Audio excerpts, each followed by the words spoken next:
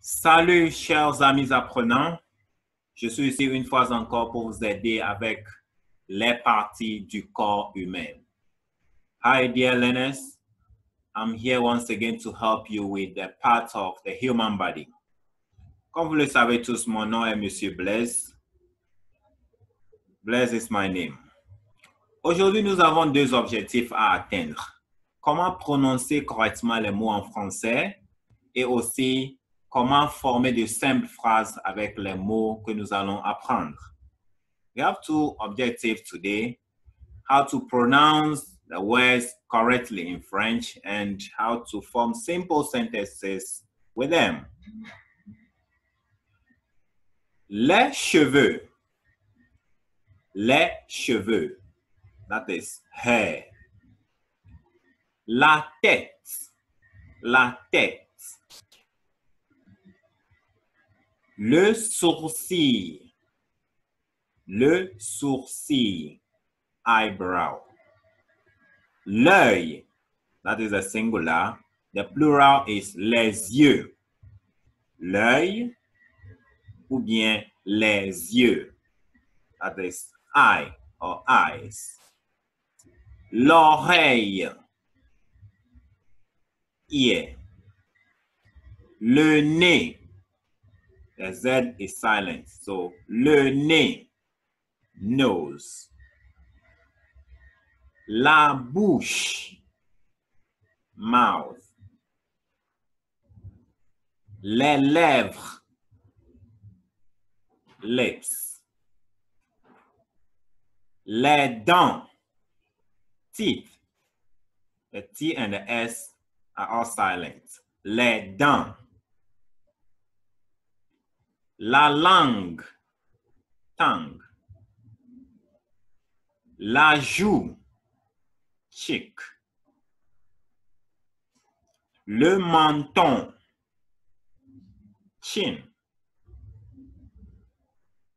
Le cou. That is neck. Les épaules. Shoulders. Les épaules. La poitrine. Chest. Le dos. Le dos. S is silent. Le dos. Back. Le ventre. Le ventre. Belly. Le bras. Le bras. Arm. Le coude. Elbow. Le poignet. Le poignet. Wrist. Les doigts. Les doigts. Make sure you repeat after me. Fingers. Le pouce. Thumb. Les fesses. Buttocks. La jambe. Leg. Le genou. Knee. La cheville. Ankle. So here we end our today's lesson with just few parts of the body. And to form simple sentences, you just use them as they are in the sentences. From the English, then you try to translate it into French. That is the easiest way to form simple sentences in French, using parts of the body.